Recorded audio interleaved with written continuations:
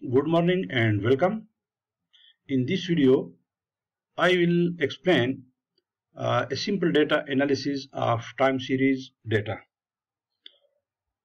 Let me introduce you to the data file that I am going to use, and the name of the data file is tsline2 with the extension of DTA, that is the time series data, and that can be downloaded from the net. It is also available in the example files of the Stata software. So I'll be using this file. I'm also sharing with you the do file that I'm going to use, and the first command will be used to download the data file. That is, in the command area I will type sysuse tsline2, and then I can download the data from the net or the Stata software. So let me show it to you how you can do that. So here is my Stata file, and I will use sysuse tsline2, and yes, the file has been now downloaded. And let me browse the file.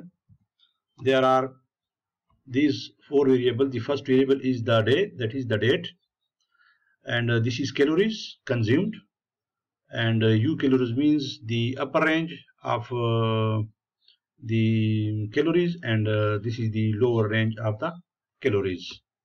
So this is the description of the data. After that, let me also do this side by side. I have this do file. After this, I'm going to generate a variable that is equal to t, and t means underscore n. So if I click on this command, it will generate a trend variable that will start from 1 up to n. So there are 365 variables, so the t value will range between 1 and 365. So let me show it to you. Stata has generated this trend variable. This is for time, and if we scroll down, it will go up to 365. So this is the trend variable that I just generated with the Stata. After this, I will sort the data by t, that is by trend. Okay, and after this, I will declare my data as time series data. So the command is tsset. Now Stata will declare this data as time series data. So it says this data is from 1st January 2002 through 31st December 2002, and data or the change is 1 day. After that, I will generate, let us suppose, as I mentioned, there are three variables: calories, the range of upper calories and lower calories, and I would like to generate another variable that will be that will show the lagged values of the calories. So the command is gen and lag_cal. So lag_cal is the name for the new variable to be generated, and that must be equal to L1. I am generating the first leg variable of calories. So if I enter, so this variable has been generated here, and this is the lagged value of the calories. Now let me show it to you. What does it mean? If you see, this is the original variable, and this is the lagged value of the original variable calories. Now you see the first value becomes here in front of the 2nd January. So this is lagged, one period lag. So this series has pushed back. So there will be one missing value because there was no previous value. So there is one missing value. I can also generate another variable with two legs, just like the one leg. So let me copy it, and if I do that, Stata generated another variable for me. Now there will be two missing values. See here, now there are two missing values for the two leg variable of the calories. In addition to these, I can also generate lead values of the calories, and for that the command is generate. Now instead of leg, I will write lead, and the formula for that is F1. Instead of L1, I will write F1, and F1 means forward or lead. So it will lead the variable by one period. So let me show what does it mean. Contrary to the legged, now the second value becomes the first value in the lead variable, and now there will be one missing value but at the end of the data. Yes, exactly here. And similarly, I can also generate another variable with two period lead, and for that the command is F2 calories. So let me share it with you, and see it here. Now there will be two missing values at the end of the. Now the third value became the first value here in front of 1st January, and there will be two missing values at the end of this variable. So this is because this is two period lead. So the data has been pushed forward rather than backward. I can also generate another variable that will be the difference between the present and the lagged value. So the command is gen and decal. Now this means difference of the calories variable, and that is equal to calories minus lag cal. That is, it is generating the difference between the current value of the calories and its past values. And let me show it to you. Here is the decal variable that has been generated. Since there was no previous value, so the difference between this and the previous value is equal to dot. There is no previous value, so we cannot generate difference for the first value. But there is the difference. This is the difference between 3,708.6 minus 3,750. So the difference is equal to minus 41.33. And now the difference between this value and this value is equal to this value, and so on. So there is one missing value because for the first value there is no missing value before that. After that, let me now let me run a very simple hypothetical regression in this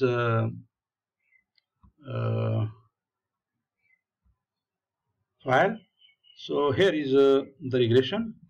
What I am doing, I am regressing calories on leg value of the calories, first leg value of the calories, and the 2 period leg of the calories, and this is the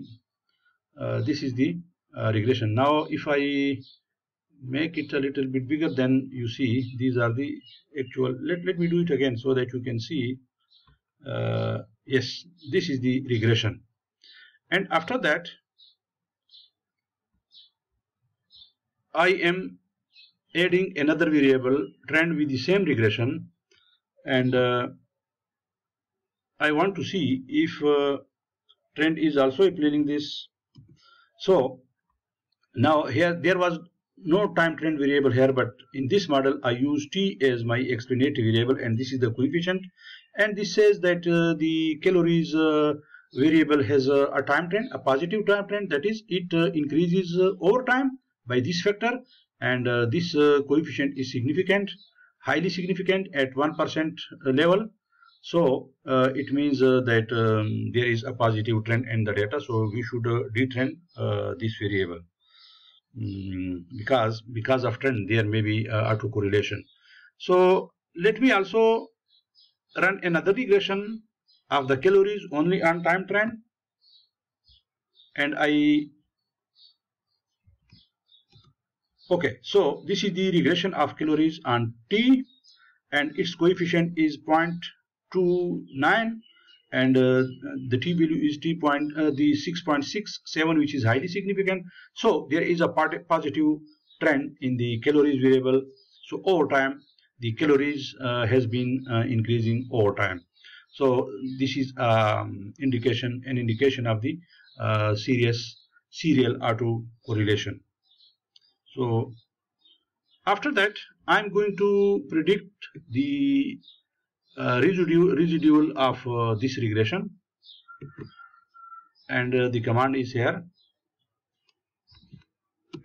Now these residual has been generated and saved here, and after that let me regress the first period lag values of calories on time t, and here is the result, and I will also predict the